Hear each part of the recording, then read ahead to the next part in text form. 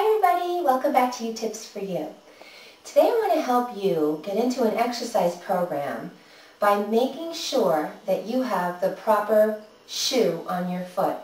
Nothing will ruin an exercise program quicker than the incorrect sneaker, because if you don't have the right cushioning for your foot takes the shock in an inappropriate way, causing knee pain, foot pain, hip pain, and ultimately you're just going to stop exercising. And I know there's probably a lot of you out there who would love to go running and jogging but start having foot problems, and so you just stop. So I wanted to teach you a way that you could figure out what type of foot that you have so that you can buy the appropriate sneaker. I never realized this until a few years ago, that sneaker manufacturers design sneakers to fit certain foot types. You can't just kind of go into a store and buy any sneaker and think that it's going to be the right shoe for your foot. It may feel right initially because it's new and it's cushioned and it's better than what you were wearing. But over time, if it's not designed properly for your foot, you will start experiencing pain. Now I am in what's called an underpronator. So when I strike the surface with my foot, I actually roll my foot out and kind of hit the outside of my foot. Sometimes you can look at your sneakers to see where the wear is on your sneakers after you've had them for a while, and that'll kind of give you an idea of how you're wearing your sneakers out. That's what gave me a clue as to the fact that I was called an underpronator or a supinator. I also have a high arch, and for me, I need to wear a very cushioned sneaker. I'm a Nike fan. I always wear Nike sneakers, and I won't buy the most expensive, but I won't buy the ones that are the least expensive either. I like to be somewhere. I wear the Nike Air Max Moto 6. Those sneakers are about $95. I get great wear from them, great cushioning.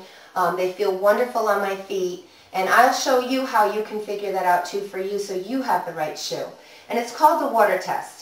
So here we have in my kitchen, I put down a tray of like it's a cookie sheet, and I filled it with water, and then you have a brown paper bag. I was looking for just a regular brown paper bag, but I don't know, now they have designs on them. So I'm going to try to, my foot's small, I'm going to try to put it right in that area.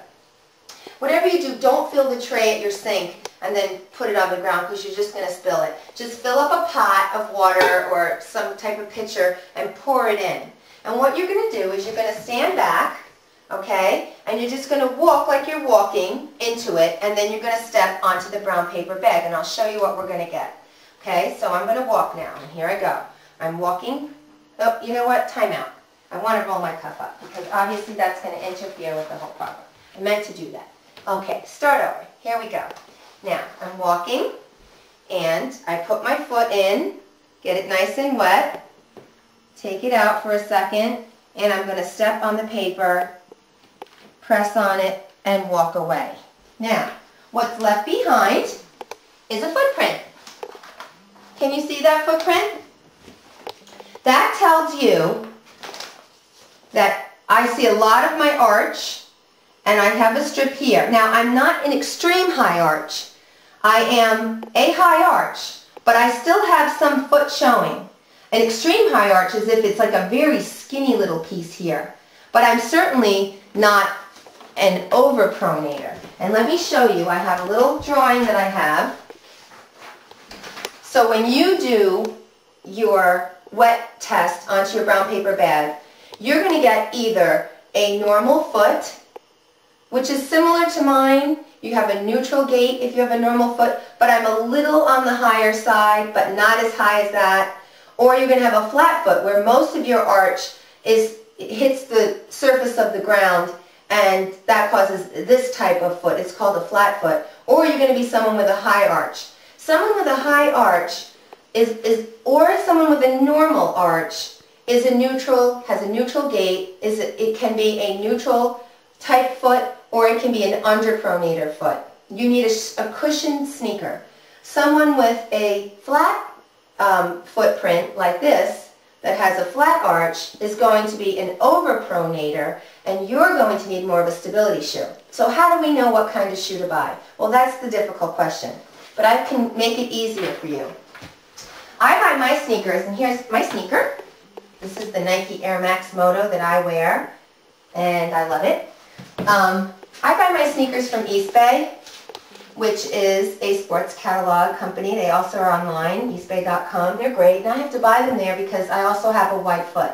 So when you have a wide foot, it's very hard to find wide sizes in Bob's or, you know, in Sports Authority. They only really carry the average medium width, but if I don't have a wide width shoe, my little toe everything's going to bother me. And the way you know that is when you step flat on the sneaker, you should have none of your foot hanging over the rim of the sneaker. You should be well on the flat bottom of the sneaker. So if you go and turn to their running shoe section, they actually list out all of the sneakers by all manufacturers that they carry, most of the better shoes in their categories. So this is for the cushioned shoe like I wear, which is the underpronator and is a person who has a neutral gait. These sneakers, which mine is one of them, would be perfect for it. And it tells you right here, if you can see half of your arch of the footprint, or if you have a high arch, you're a supinator, you need a cushioned shoe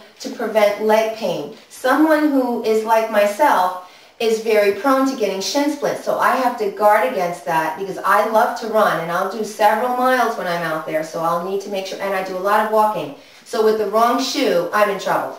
Then they also have a nice big listing of the stability shoes for those of you that are low arch people or overpronate, and then you can pick and take a look at what they have. Now you don't have to order them from Eastbay. You can just get a feel for the sneakers that are sold, the names of the sneakers, and you can go out and shop and buy what you need elsewhere if it's cheaper, or look for sales, or you can order from Eastbay yourself, whatever you prefer. It's hard to buy sneakers online unless you already know what you wear. So I had to do a little trial and error, but once I know, I'll order 3 or 4 pairs, then I'm set for the next year and a half because I'll have to rotate out of them as soon as they start wearing. I'll feel it immediately, my feet will start aching, the balls of my feet on the bottom, I'll start to have a little pain, and I'll say, oh, they're worn out, there's no more cushioning for me.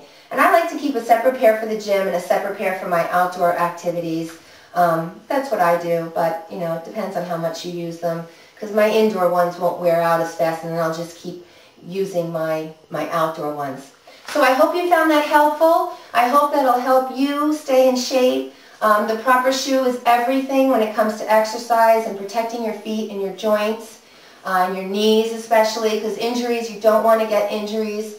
All they will do is slow you down and prevent you from achieving your goals. So thanks for tuning in. I hope you'll subscribe because I have a lot more to come, interesting subjects, helpful tips to help you have a better quality life. Thanks again. Bye now.